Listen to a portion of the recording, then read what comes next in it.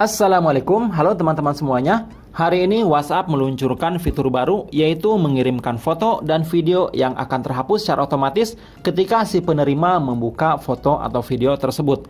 Untuk contoh, saya di sini mengirimkan foto. Nah, untuk fitur baru WhatsApp ini, di sini akan menemukan ikon tanda satu.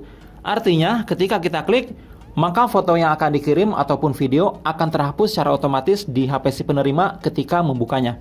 Sekarang saya kirimkan. Kemudian foto tersebut diterima oleh si penerima. Kita buka untuk menerimanya. Nah, si penerima akan melihat ikon tanda satu pada foto yang diterima.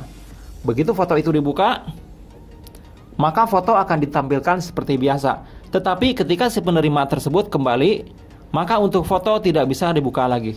Oke, itu dia untuk fitur baru tersebut. Saya nggak tahu tujuannya WhatsApp kenapa membuat fitur seperti ini.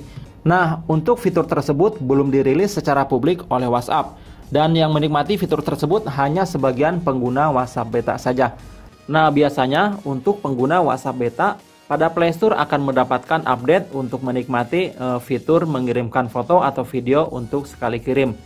Dan buat kalian yang bukan pengguna WhatsApp beta, kemudian ingin menikmati fitur ini, maka kalian bisa memperbarui aplikasinya ke aplikasi WhatsApp beta. Kalian bisa mendownloadnya pada link yang ada di deskripsi video saya.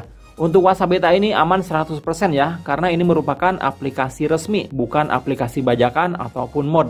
Hanya saja untuk WhatsApp ini dipublikasikan untuk sebagian pengguna. Cara untuk memperbaruinya, silahkan kalian download pada link yang ada di deskripsi video saya. Kemudian langsung kalian install saja untuk memperbarui aplikasi WhatsApp kalian.